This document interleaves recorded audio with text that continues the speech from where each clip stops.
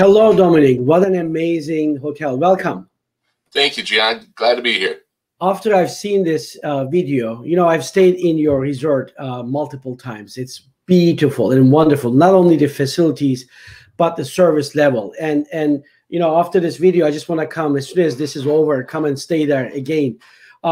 Dominic, I want to start our conversation first asking you, this industry, the whole world, but our industry especially has been gone a lot. How are you doing? How is the Sheraton Sand Keys Resort has been doing so far, and what is the situation currently? Yeah, so as you mentioned, I don't know if there's another industry that's been hit so hard, Cihan. It happened in the middle of March we were in, and we were in season, and we had a great February and a good January and ready to have a great season. And then, we were in the mid 90s, high 90s, and we get down to single digits within days. And unfortunately, it went quick, right? And we had to make some tough decisions right earlier on. So it didn't take us long to know that we would have to close our doors. And so we closed our doors for 6 weeks and decided to open up in the middle of May. And we were fortunate we have the beach, right? If we didn't have a beach, a lot of my colleagues closed and open and closed, and some of the hotels aren't open yet, some downtown properties, so around the U.S. But we're very fortunate to have a resort and being on a beautiful beach that we have. And we brought back about 60% of our associates. And, again, the clientele has changed a little bit from prior to afterwards. It's more of a little bit less seasoned traveler and more of a shopper. But I can tell you we do very well on the weekends. During the week, it's a little slow. But I can tell you that groups starting to come back. We are getting a few small groups and more leads. So things are improving day by day. Wonderful. It's great to hear that you are a little bit less impacted compared to this downtown hotels. But you mentioned that obviously it's not the same like last year. If you compare, even 65% of the associates came back. That is good news, but not enough. We always aspire to do better each year. So can you please talk to us? We're going to talk about technology in a second, but how does the economics of Sheraton Sand Keys work during this pandemic? With these numbers, how do you make it work? Or does it make it work? Or are you trying to just survive? What is the, can you please tell us a little bit about this? Yeah. So without a doubt, business is not like normal, right? So the people that we brought back are coming back and they're working all over, any department we need them in. So there could be somebody that was a banquet houseman pre-COVID, right, at the beginning of the year, and now he's a bellman / pool attendant / busser in the restaurant. And that's how people are getting their hours.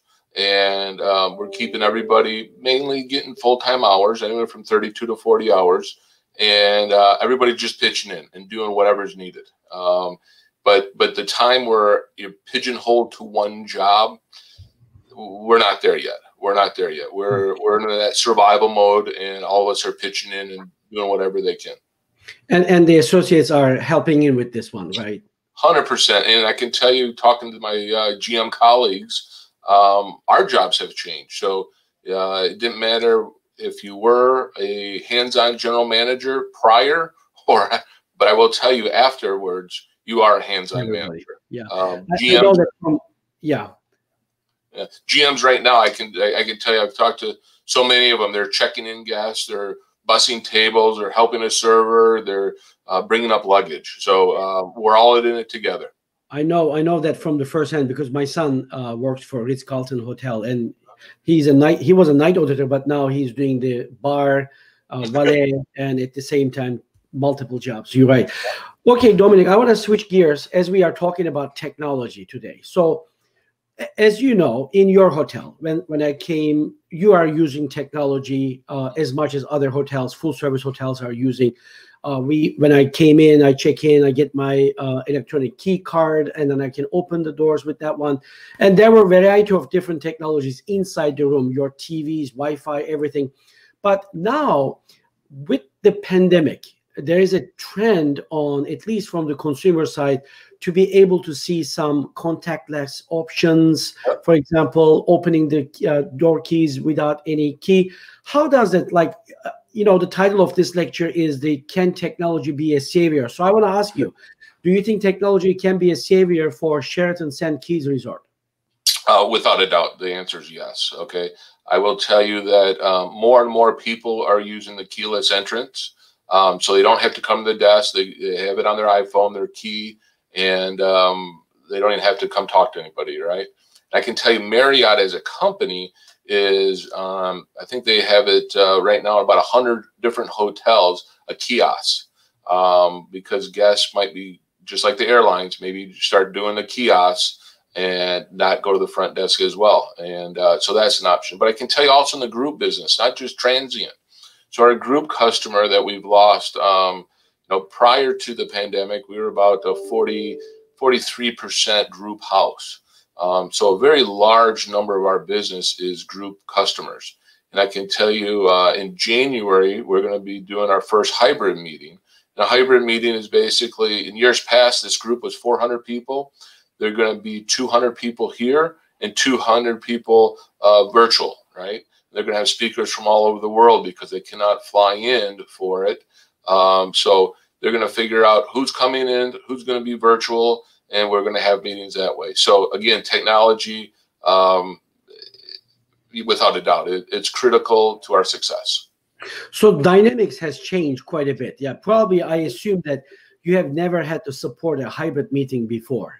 No, never at all. Never at all. So a lot of virtual things. We've done a cooking contest virtual for some clients, and we've done some happy hours, some chefs competitions as well. So we're just thinking of different ways of how to use technology. But our hybrid meetings, again, this is all new to us.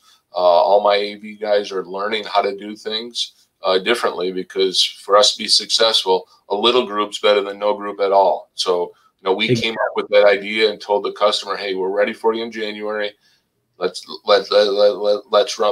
with this. So that's what we're going to do.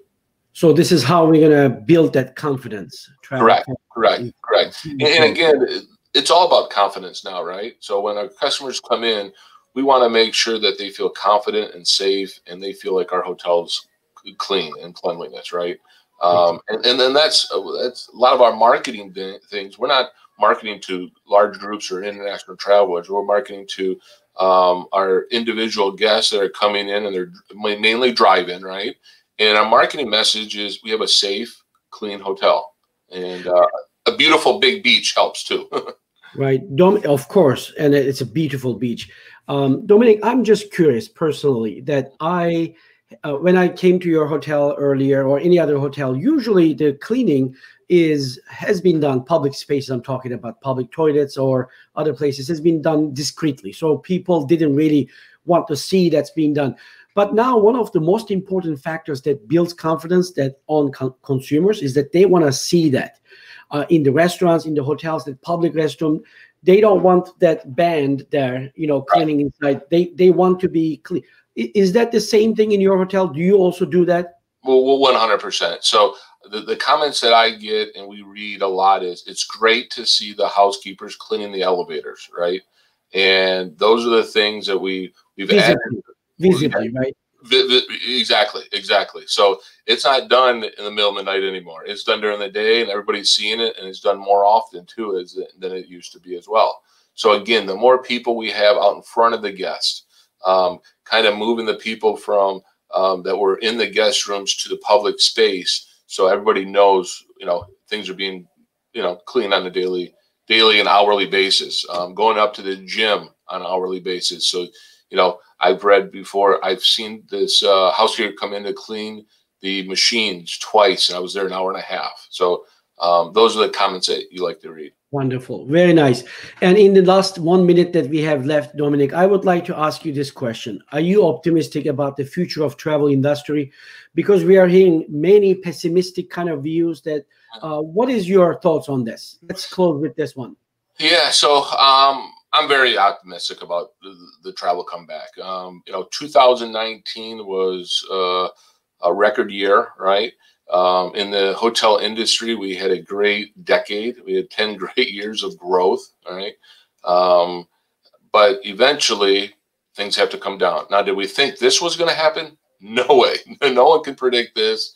But we thought things were going to slow down in 22, 23. We thought that the supply was going to catch up to the demand, but nobody predicted this. So unfortunately, this is going to take us some time, and it kind of depends on what type of hotel you are. I can speak for my hotel here. Like I said earlier, we're about a 43% group house, and then also we do about 8% international travelers, right? So I think the group business, the large group business, I should say, and the international travelers are going to come last, right? So that's going to take a little bit more time. So if I had a crystal ball, I would say between 3 to 5 years, we will be back where we were for 2019. Wonderful. Thank you so much, Dominic. Good luck to you. We appreciate your help. Hey, you're welcome, and thank you for having me. Thank you.